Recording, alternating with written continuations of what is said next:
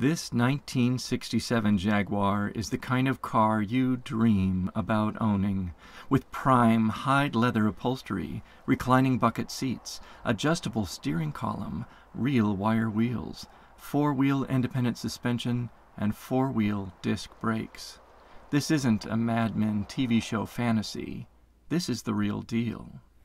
Meticulously cared for, driven only for fun, garaged to protect it from the elements, this beauty has only had 2 owners over the 50 years and driven less than 33,000 miles.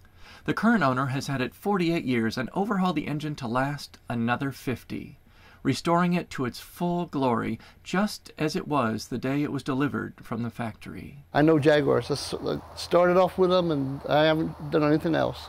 Yeah, we did everything. We completely overhauled the engine, all new pistons, valves, all the internal components were brand new. 1 to 100, there's no 100-point car. So you're always looking somewhere between 92 to 95. So I would put it, probably around about 93. According to the original factory records, this is an S1 model, though due to modifications that exceeded U.S. regulations, it's classified as an S1.5. The car comes complete with the original 1967 bill of sale in San Francisco, the original certificate of manufacturer warranty, and recent certification from the Jaguar Heritage Trust. She awaits your inspection, but not for long.